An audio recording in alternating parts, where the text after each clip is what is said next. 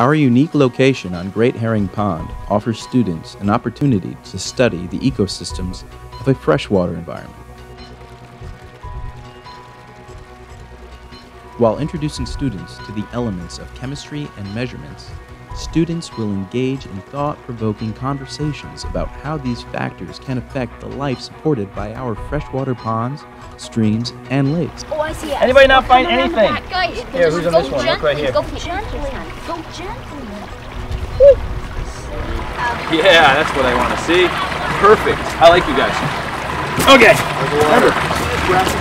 The impact of environmental stressors, such as pollution and erosion on the world we live in, comes into direct question as the students set out to discover what the specimens and data they collect means.